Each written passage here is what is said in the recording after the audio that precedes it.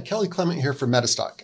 In this video, we're going to be talking about some basic chart functions, some of the things that you can do with the chart and manipulate the chart and navigate the chart. So let's go ahead and jump right in and take a look at some of the things that we can do with the chart. Let's go ahead and open up a chart. We'll go ahead and open up Best Buy as our example here. Now, once I open up Best Buy, what you're going to see is a couple of things. Obviously, over here we have our price. Down here we have time. I just want to kind of start by talking about time down here on the x-axis.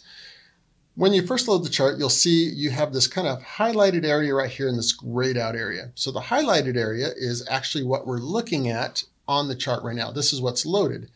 And then here is all the data that I'm not seeing right now, but I have available to me. So I can scroll back in time and you can see it'll highlight areas of the chart. If I scroll this back, I can then kind of change this and zoom in and out on different things. Over here, I have this D. This is my interval. This is where I can change my time frames. I'm using MetaStock RT here. If you're using DC, you'd have daily, weekly, monthly, quarterly, yearly. RT, you have all these time frames right here. And then as well as that, you can set your own custom time frames. So if I wanted, let's say a 20 minute chart, I can just click OK. It will customize it to that time frame, and you can see it's changed to a 20 minute there and there. And then that will be remembered right here, so I can switch back to that very easily. Let's go back to our daily chart. And then here we just have another way to zoom into the chart and zoom out of the chart. And then these right left arrows would be if I had a if I had a list loaded, I could go through a list. And we'll cover lists in a later video.